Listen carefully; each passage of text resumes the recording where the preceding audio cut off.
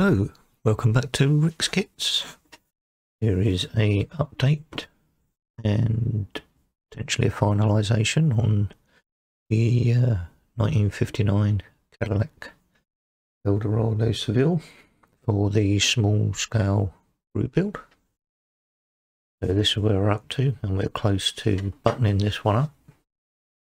We've got the body all painted, nice and glossy. We used metal foil for all round the bottom here and the main part that goes up there. I didn't fancy painting that by hand. But apart from that, all the, like the stainless, I'll assume it's stainless, even up the side fin up the top here. That is all painted with LP sparkling silver, door handles, etc. The Eldorado.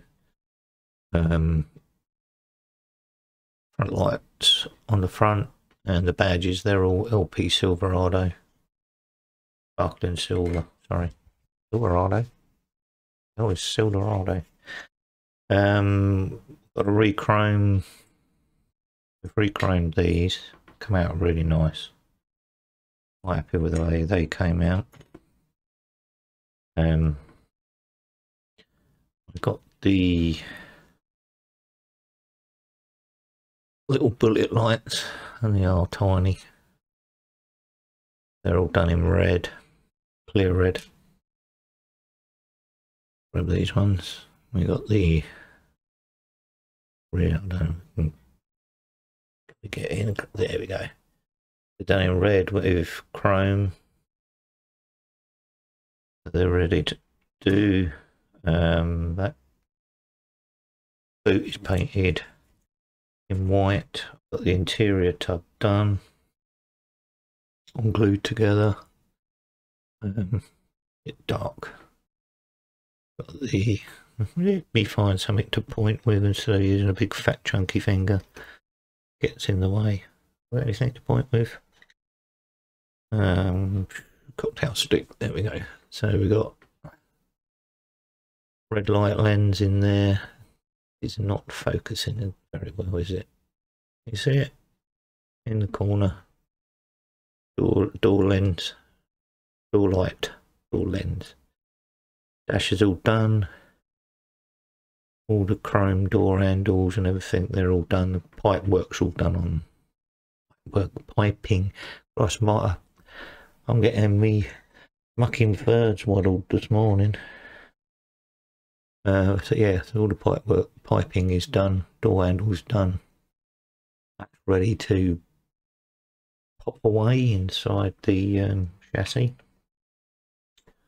On the chassis and inside the body. One other thing I noticed on this kit while I was prepping it for paint, which I had to deal with, there was a break. Right, you can just about see there's a break straight through the middle of the top there. So I've had to glue it. Unfortunately, those supports that were there didn't support it very well, and it snapped in the middle. So a little bit of touching up to do on the top here. But yeah, other than that, this is just literally ready to button up and put away. Just drop the tub in there for give you an idea of what it will look like roughly next time I come back with it. It's going to be something like that. Been fun, it's been interesting, that's for sure. Sorting out all this tiny little bits of models. It's quite detailed. Let's go back to the tub. It's quite detailed in the old tub, you know. The little door handles and the window buttons there, the light, the piping that goes round it all is all well detailed. It's almost as if they took the big kit of this in it was 1/24th, 1/25th, and just shrunk it. It's very, very, very crisp detail in here. Very crisp detail. Got a bit of satin varnish that I need to put over these seats because I want them to look a bit more leathery looking, I suppose, as opposed to they are at the moment, which is a bit flat. I've got another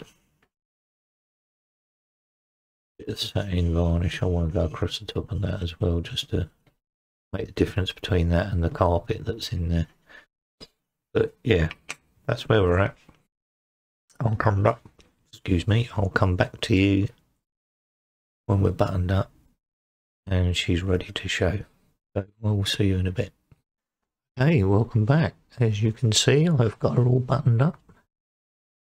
She's all finished, apart from the rear view mirror, which went walkabout.